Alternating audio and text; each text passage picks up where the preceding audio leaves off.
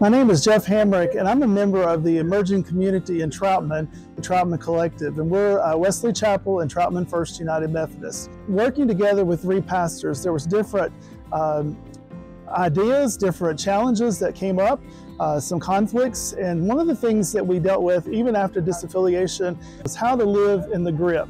We looked at the stress and the things that happen with our Myers-Briggs personalities and the stresses that we deal with in our job. So one of the things that I learned is how to deal with the grip and how to manage stressful situations.